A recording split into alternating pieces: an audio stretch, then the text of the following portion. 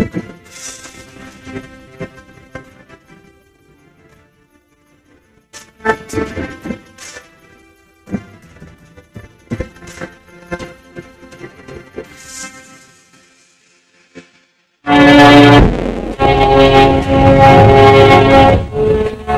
very good evening to you. I thought that you're set and ready to join us on tonight's journey.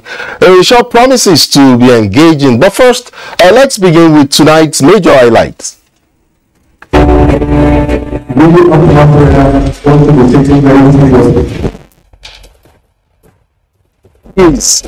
Case begins as Kaduna becomes mess of sorts for presidential contenders. The challenge of tracking campaign stick violators and the social media. Also tonight, we gain some clarity on the prospects of several anticipated policy plans. We'll start off our stories tonight by revisiting what we have come to know and regard as common practice by political parties during campaign seasons here in Nigeria, especially candidates vying for the country's topmost political job, the president's position, of course. And that is the rush to the northwestern states, colloquially referred to as the 3Ks, Kaduna, Kano, and Katsina. Well, that rush has already begun with the recent convergence of most of the 2023 presidential contenders on Kaduna, where they attended a forum organized by the Arewa Joint Committee at the Arewa House, Kaduna. For the candidates, it was an opportunity to sell their visions and plans to the North. As it was, the North was adequately represented at the forum by the Arewa Consultative Forum, the Northern Elders Forum, the Sir Amadu Bello Memorial Foundation, as well as the Jamaya Matan Arewa. Arewa itself was also there, and the Arewa Research Development Project was also represented. It may have begun already, but don't be surprised if the 3Ks become a marker of sorts for these political gladiators this election season. In case you're still confused or wondering as to why, then you may need to visit the INEC webpage to see the breakdown of registered voters in Nigeria for next year's election, and I'm sure you will then be able to put it together and understand the electoral relevance of the 3Ks, Kano, Kaduna, and Katsina.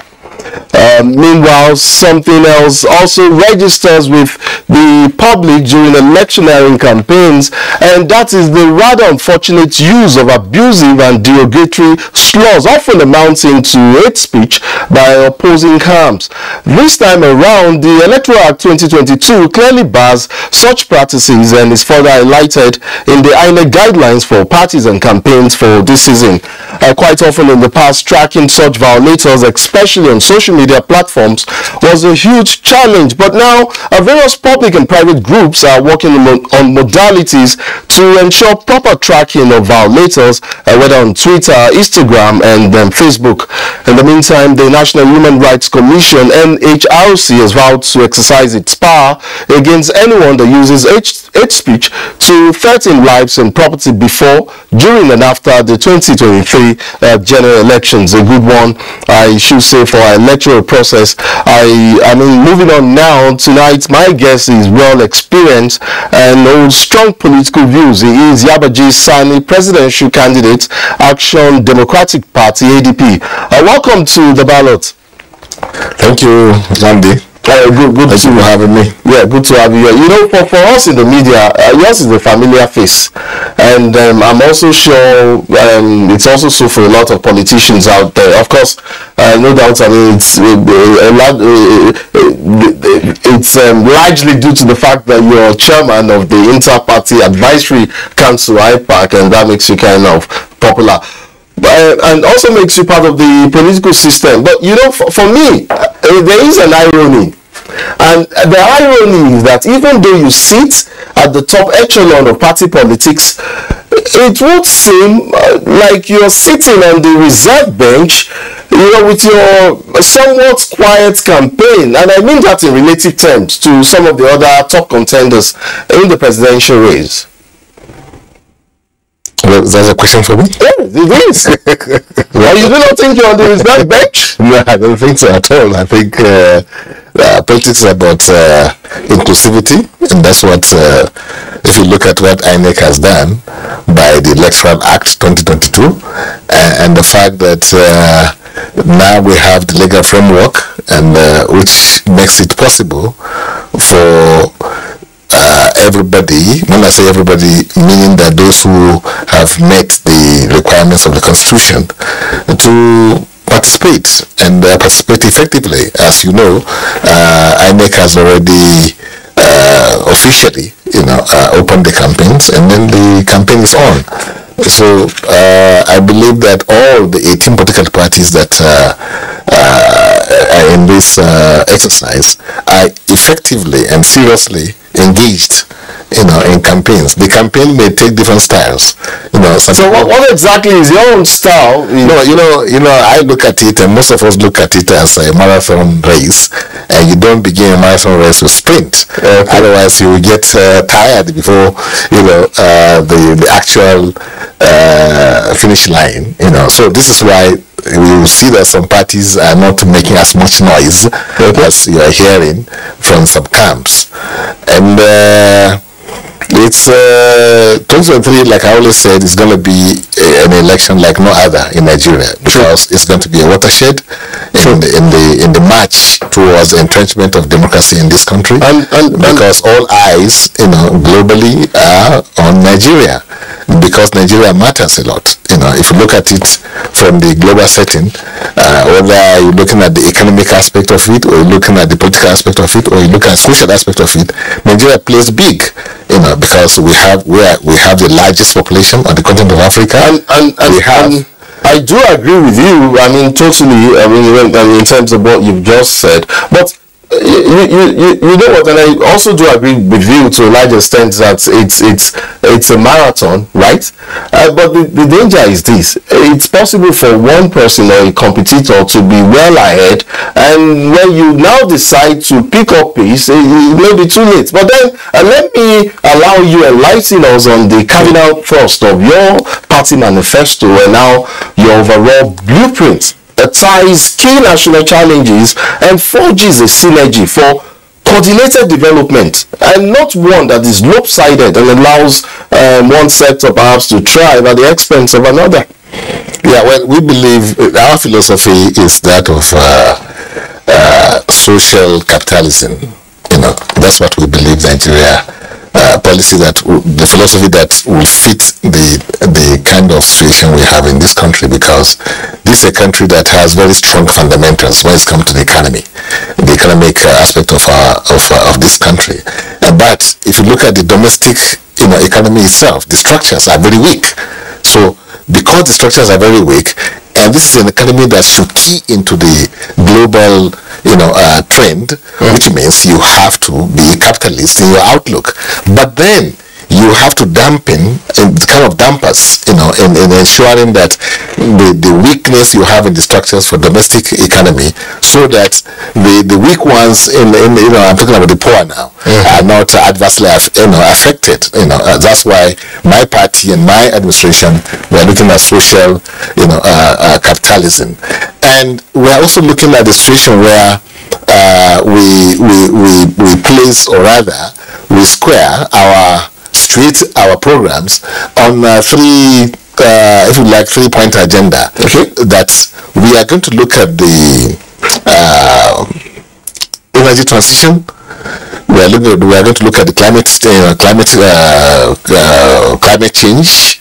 We are going to look at the fourth industrial revolution, which is going to be powered by information technology, and we'll see how we take advantage of this global trend, because if you look at discussions going on in the global setting today, it's about climate change, it's about energy transition, it's about information technology. This is where Nigeria should be leading, and that's why my administration will take Nigeria into, because we have what it takes.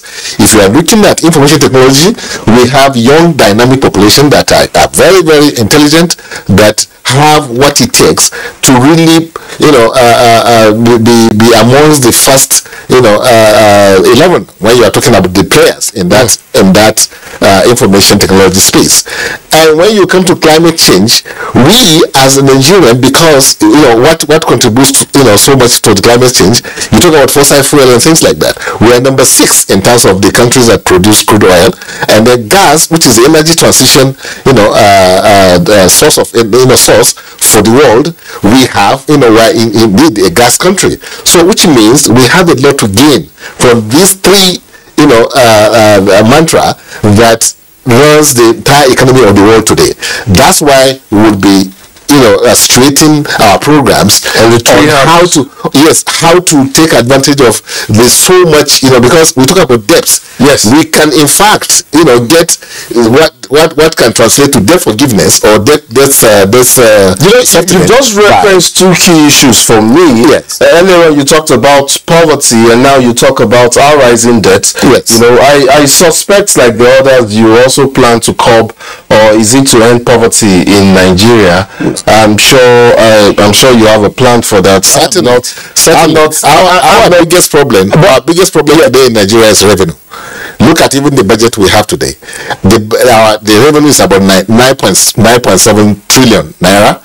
Our expenditure is 20.57 trillion naira, which means 50% of your budget is going to be sourced from either borrowing or I don't know how, or selling assets. The point really is, how do you intend to change a scenario like that? Exactly. And also we translate what has become a trail of national budget deficits into one that is balanced, and not just balanced but sustainably so.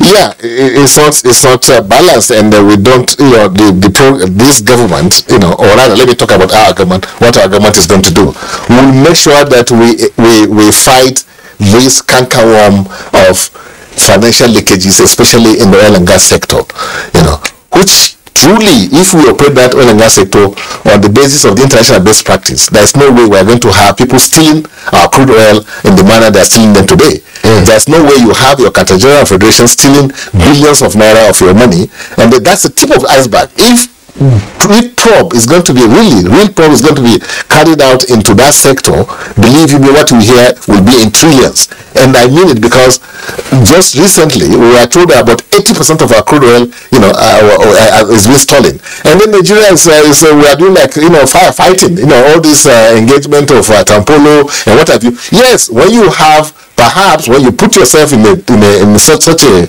mess, then what do? Like you can't take urine to wash your excrement. So the point I'm trying to make is that there are standard processes, standard systems of ensuring that people do not steal your crude oil the way they're stealing it today. For instance, I know when I conducted the study for NIT on the metering infrastructure, I discovered that there's no meters at the wellheads. And if you don't know your production, if you can't determine what you are producing, how do you know how much you are making? How is it not possible that people will steal your crude oil without you knowing? Because you don't even know how much you are producing. You don't have meters. And then even, if you can't put meters at wellheads, why not put them at the gathering fields? Even at the gathering fields, you don't have meters that will tell you how much have come there. So the point I'm trying to make is that we are running the most important sector of our economy in the most bizarre manner, in a way that is criminally run by those that are in charge of that sector. They know what they're doing. That's a strong one. It's not a strong one. The issue is that if you look at the upstream, for instance, upstream, is normally joint venture between us and international oil companies. Why is it that international oil companies are using the latest technology in monitoring what is going into their systems, and when it comes to Nigeria, the government that has 60% of the share is manually managed? So that's criminal, because we know what we are doing. It's not that you don't know the systems to put in place.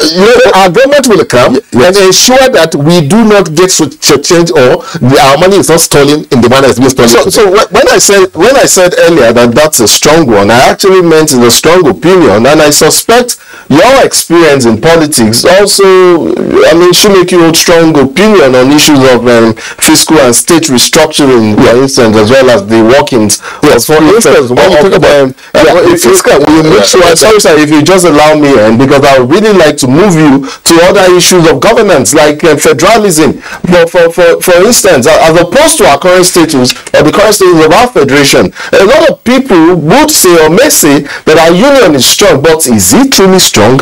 So, I mean, tell me your development plan, or how your development plan intends to realign our federalism in a way and manner that works and promotes competitiveness amongst the regions, inclusiveness for all citizens, for you, for me, for everyone, and the general development of our union. We have a union that is very strong, I must tell you, because we have a constitutional democracy. Constitutional democracy means you don't do things arbitrarily. It's where you don't have legal framework that you do things arbitrarily. And this constitution that you have is a living document. You can always amend it to suit the dynamics of the situation that you are in. That's why you have representatives that you have elected to represent you in the National Assembly, so that when things are not working the way they were designed or the way they were put, so that they can change things to meet the requirement of the moment. So that's why I believe we have a system that is alive. If we really operate it the way we're supposed to operate it. Our government, my administration, will ensure that National Assembly operates independently, but in harmony with the executive arm, because we are going to pursue policies that will respond to the needs of the people. For instance, we are going to make sure we align our fiscal policies with our monetary policies. We will not allow our central bank governor to become an agriculture minister or industry minister or health minister that will be talking about how to buy things, and then even if you want to go agriculture, you have agriculture banks. What has happened to, why should the governor that will be giving policy decisions be going into last mile? That's why we are turning the whole pyramid on his head. Very quickly. Yes. Also, okay. Let me just let you land here. Yeah. Because we need to move this along. We're fast losing time. Also, we will not allow to pile up debts. We will make sure that we take full advantage of what we have in terms of the sectors that are there, which are like ripe fruit to be plucked. Which ones? You have solid mineral sector, you have oil and gas sector, you have agriculture sector. What is lacking is leadership to move these sectors in a manner that will produce for us and then deliver. I want to something and I need a quick response. Yes. I mean, where do you stand on the issue of resource control and revenue allocation in Nigeria? I mean, and give me a sense of your opinion or stance on the rather almighty, let me use the word almighty, exclusive list of federal responsibilities. Well, you see, there's no country that doesn't have exclusive legislative list, would you, for instance, allow power generation distribution to be only on the exclusive list if you were president? Power generation should be done in a manner that it will be sustainable. And the issue of power is not something that you can just, you need a lot of money. Would it be on the exclusive list in your presidency? It will be on the exclusive list to the extent that each state, in the federation is sufficiently, provided with enough energy. And how do you do that? And then you would hinder states like, say, Lagos with capacity to generate their own power and not to have rights to do that? No, there's no, you see, even as we have today, Lagos State has not approached the government with a proposal that we want to generate, power, and they'll say, no, you cannot. It's just been politicized. It's politics that is coming into it. But the reality is that even the federal government is looking for ways by which they can shed, some of these responsibilities. So it's not like a straight jacket thing that you say this one is this list. The point I'm trying to make is that power is not something that you can say. I mean, it's just one of them. I can go on and mention several sectors. But you know what? At this point, I will pause you for a bit, just for a few seconds, as a matter of fact, while we get set for the next phase of our conversation, which will be a quick one. It is ticking the boxes. When we return, our guest will join us in reviewing some policy issues and gauge their feasibility in terms of completion within a given time frame, which is a period of 4 years. We'll be back shortly.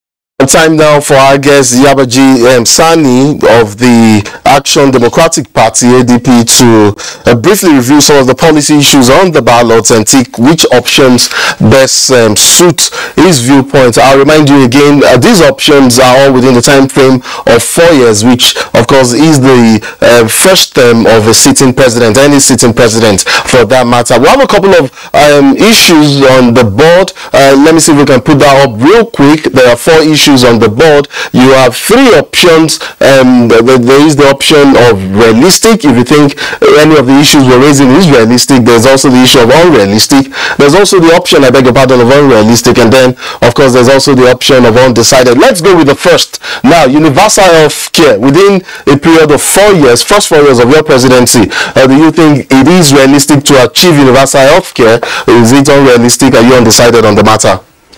It's realistic. Realistic? Yes. Within the first 4 years? Yes. Okay. Very quickly, we'll take that for you as being realistic. We'll go to the second issue there on our board. Let's quickly put that back on. Downsizing government. I mean, this is an issue that has plagued us, that has plagued the country. A lot of times people say the size of our government is part of the reason why we are nearing the near broke, if we're not already there, situation. For instance. Yes. So for you, in the budget, this budget you have about 8.something trillion naira. It's in recurrent expenditure. So, which is about this? Can you downsize the size of government in 4 years? Of course, realistic? Of course. So that's realistic for you. We'll go to item number 3 very quickly. National unity. And in the context of national unity, we're talking about issues like ethnic colorations, whether in politics, whether in governance. We do have the Federal Character Commission, but is that really playing out? Is that working for us? In your first 4 years as president, do you think national unity is an option that is realistic or unrealistic, or you're undecided on that? Let me tell you something. We are at IPAC, we are working on a situation where we have a kind of national unity government, or whatever you want to call it, so that end of the day it will not be winner take all. So it is realistic for you. It is realistic. This is very quickly. Let me quickly move on to ending insecurity, which is the final item or issue on our board. Can you end insecurity in 4 years? Is it realistic or unrealistic? Are you undecided on the matter? Insecurity in 4 years. Insecurity, yes, but insecurity, you must understand that even America suffers from insecurity. I get that, but where you will think so. It's not something you can end in 4 years. End. What do you mean by end? I will make sure that insecurity is controlled, that Nigeria will become a safer country than it is today. Very well then. I would like to thank you very much, Yabagi Sani, Presidential Candidate, Action Democratic Party, ADP, for coming on the ballot. I do wish you the very best, as you go ahead in your campaigns. Thank you so much for coming on the ballot. Thank you so much for coming on the ballot. Thank you very much for having me. Very well done. It is officially 129 days until the counting opens on the 2023 general elections. We will be counting down the days with you. Be ready to play your part. We are already playing ours. I'm hoping that you go out and you do what you have to do. Make sure you go out on election day and you vote. We'll do this again tomorrow, but then at our usual time at 10:05 p.m. I'll see you then. Bye for now.